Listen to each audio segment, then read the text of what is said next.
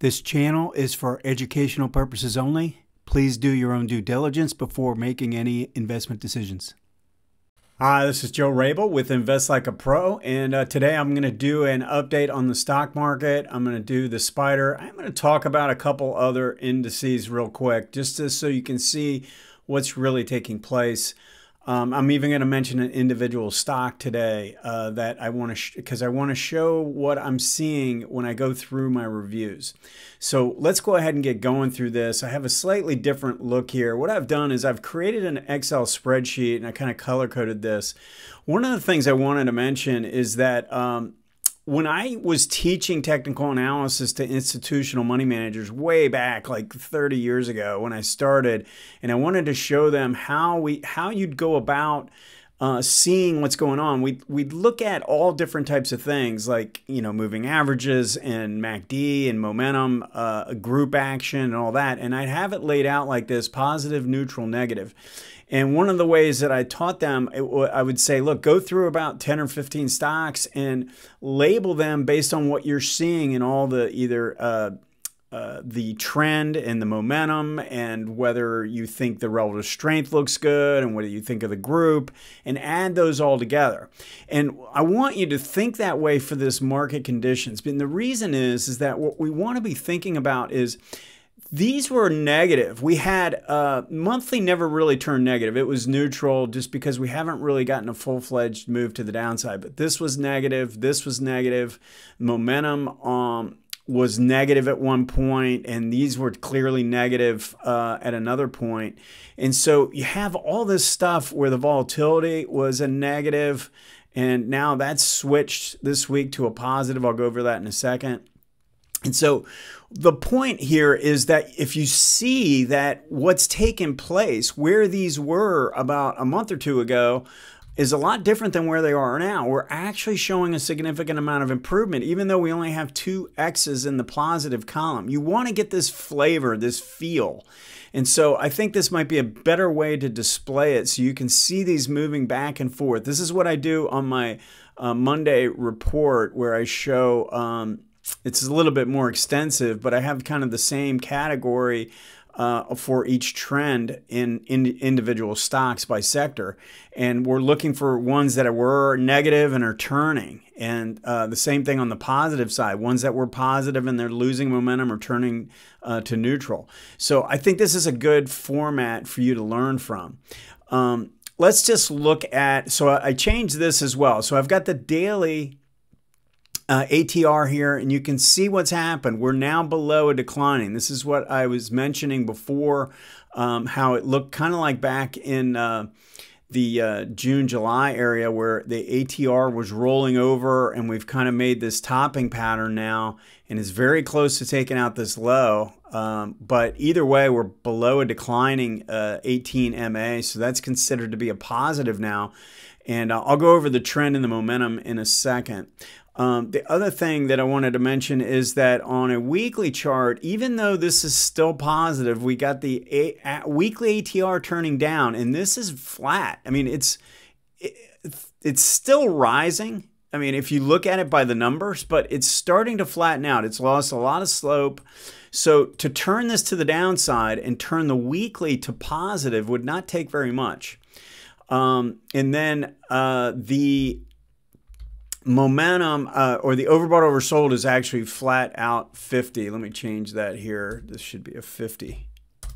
So we've got that. The sentiment number went to a +6. Now I have that at neutral because the reality is that we're going to need to see more bulls before it provides a negative. It's not really a negative right now, but I wouldn't put it in the really bullish camp that it was when it was at negative at the bottom. Both of these bottoms, this was flashing a pretty strong buy signal, and we were getting pretty deeply oversold. So those can be really nice components working together to know that you're in position for a rally.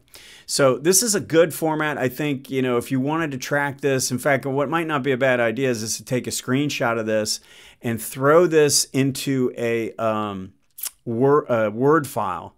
And then each week, just take the snapshot and add it in, and then you can see the changes that take place each week. That would be a pretty good idea, I think. All right, let's go to the 4 time frames. There's not a big change in the monthly. I mean, the one thing that I want to point out is that I know I've been more on the bullish side here recently because I do think we're in the midst of a rally, but we are still below a declining 18-month.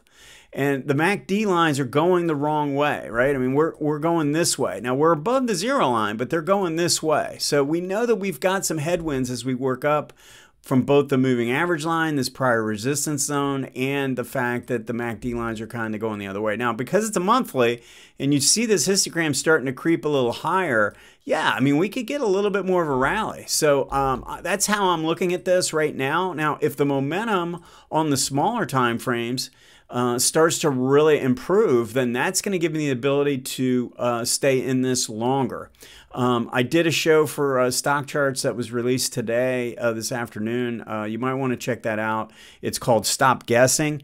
The reality is we're looking at these key resistance areas and making sure that we're not just guessing at these levels and shorting or just selling out or whatever.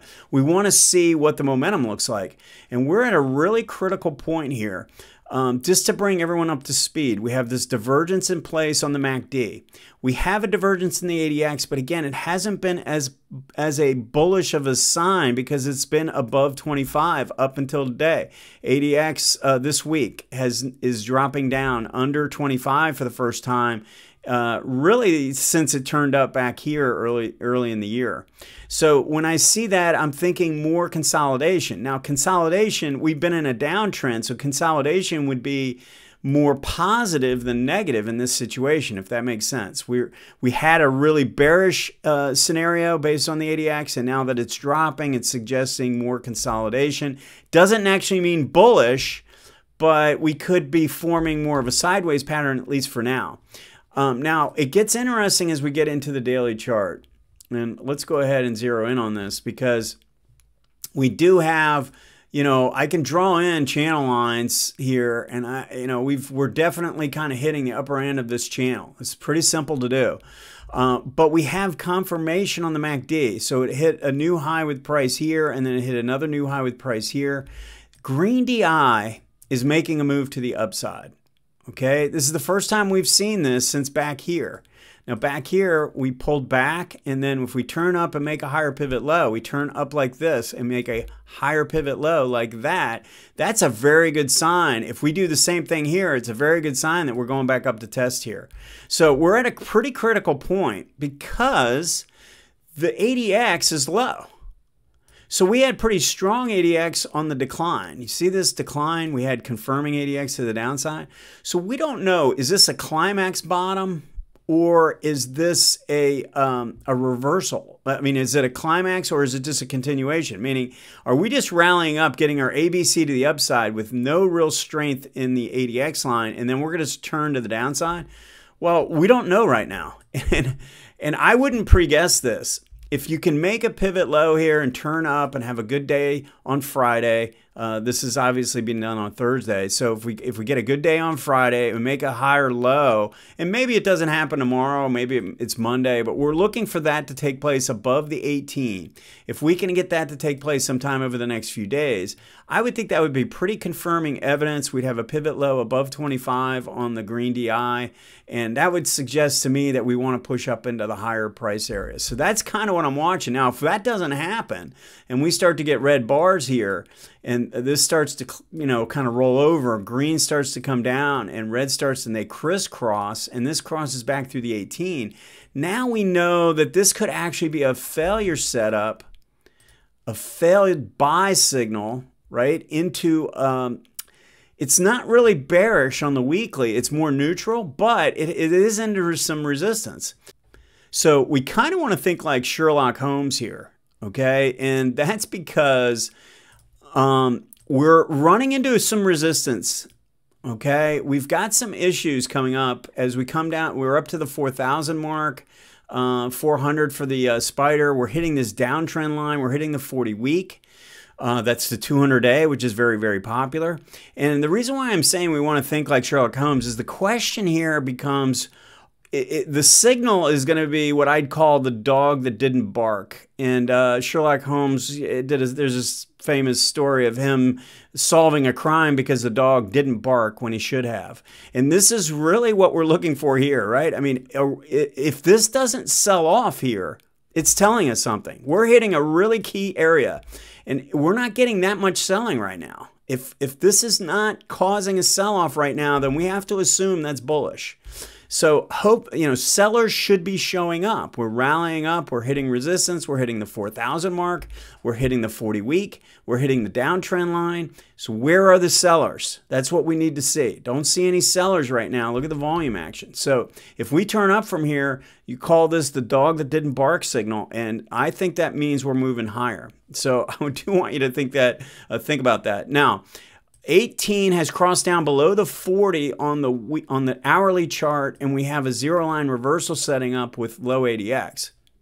So we have a potential pinch play setting up with a zero line reversal on the hourly. So we don't really have any overrun here, but we also don't really have a trend line to draw. So I'd probably want to see a little bit of confirmation in the way that it sets up. It might come up, come down, do something like that. I mean, that would be a pretty good sign. As long as this doesn't overrun too much, we don't really have much selling strength.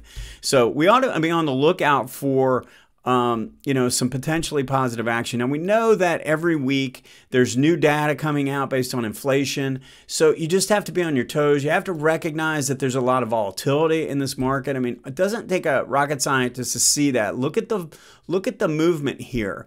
It's interesting though, because even though we're seeing a lot of movement, it's not really being reflected when you look at the daily ATR. So that ATR is starting to roll over a little bit, and it's telling you, yeah, there's noise, but the noise is definitely dropping. So anyway, that's the update for the week. Go ahead and post any questions or comments. Thanks.